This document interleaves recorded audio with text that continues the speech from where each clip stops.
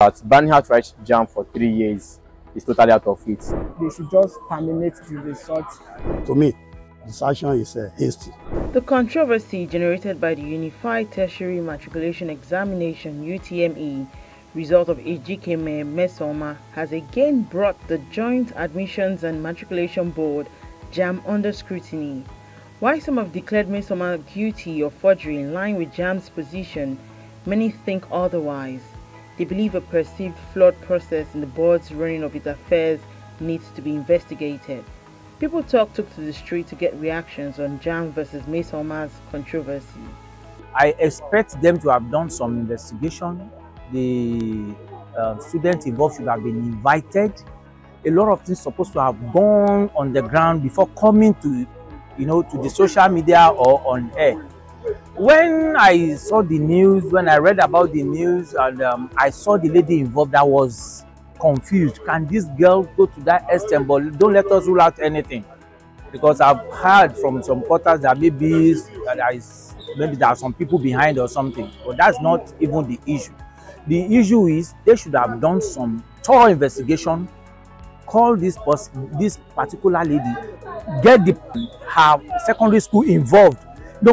Even the state government, before coming to air and blow things out of proportion. But I don't think the punishment given to her was right, in the sense that banning her to write JAMB for 3 years is totally out of it. And with the corrupt system of education in Nigeria, that should have been an extra punishment for her. Maybe retrieving her results, like everybody have seen on social media, like let JAMB present her main script so they can remark, for somebody to mark. And if JAMB can say they banned her for writing JAMB for 3 years, that's wrong, because she also have a right to study. That is our freedom of education. If you are banning her from writing JAMB because of forgery, how about people in higher authorities that don't have the JAMB results? Or even we can talk about most of the sectors, most of them don't even have O-level, talk more qualifying to write JAMB. Are you getting it? So if you are banning her for writing JAMB, the person also should provide her own or his or her, because that punishment is just two-way hard for the girl. Me, if truly the results was not uploaded by JAMB, the girl needs to go on punishment. But banning the girl for 3 years, to me, I look at it that is too much for her. What they can just do is that they should just terminate the results, give her another year, let her go and write another result, and they just don't need to monitor the results and let her to go. Just allow her to go to further her school.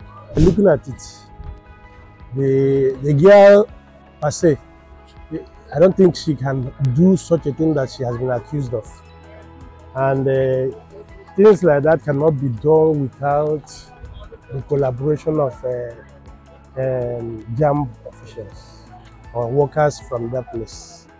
So, but the way it is, maybe that is the way God has packaged it to make the girl to be popular. Well, just like what people are saying, the decision of JAMB is too hasty. And from the way they are painting it, we saw that JAMB is trying to make some cover-up for themselves. So what we expected is that let those things, let the investigation take place first. And let us now see what is really happening.